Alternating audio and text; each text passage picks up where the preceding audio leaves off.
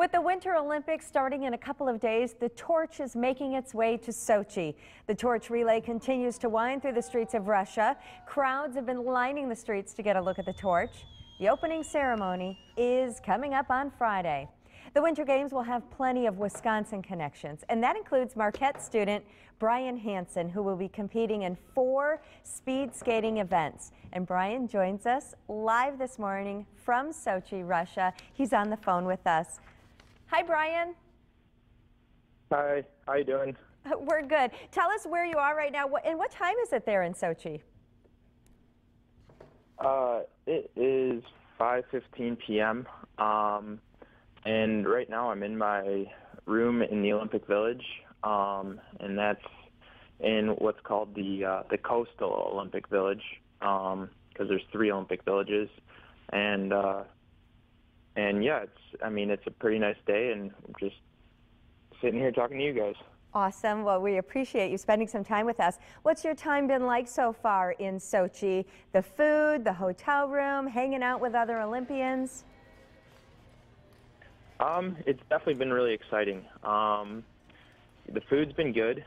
They've had a variety of food. You know, they offer us some Russian food, you know, that usually beets, buckwheat, and fish. But you can also get like Asian food or, you know, pizza or, you know, more food that we're accustomed to.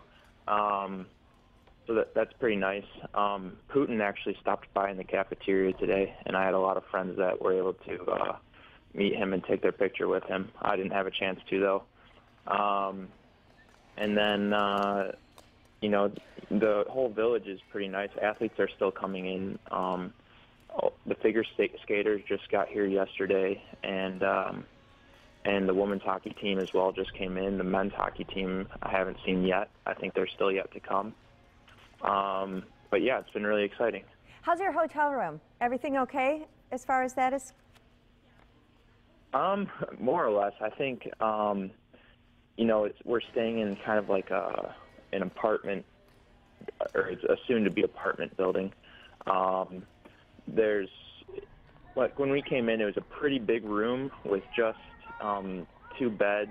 We didn't even have a trash can or soap, so a while we were trying to figure out, you know, no one had soap and no one had a trash can, but now we got that figured out.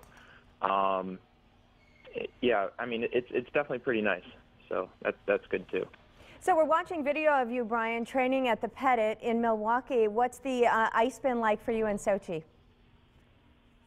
So this is a sea level rink, which means it's actually similar ice conditions to what it would be like at the Pettit National Ice Center in Milwaukee.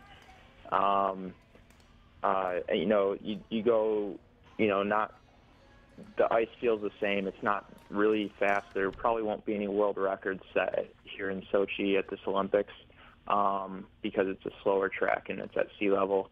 But yeah, I mean, I just had a practice race today actually, and I did about a similar time to what I would do in Milwaukee. So I think, you know, we'll wait and see what happens during the Olympics, but yeah, I mean, so far it seems similar to Milwaukee.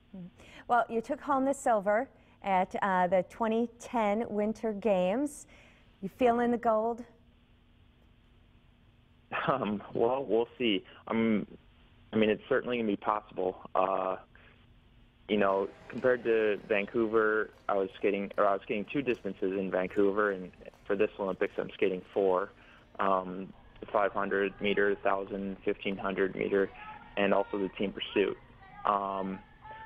So the 500 is the first day, the 1,000 will be on the 12th, and the 1,500 will be on the 15th. And, you know, the 1,000, 1,500, I think I'll have a chance for a medal as well. I mean, it will be, it'll come down to that day, you know, who's feeling good and who races well, but it'll definitely be a possibility. Well, go for the gold, Brian. We'll be cheering you on here back in the States and watching you in your 4 events at the Winter Games in Sochi. Thanks so much for spending some time with us this morning, and we'll be following you on Twitter because he is tweeting all day long. Thanks, Brian. Well, thank you, guys.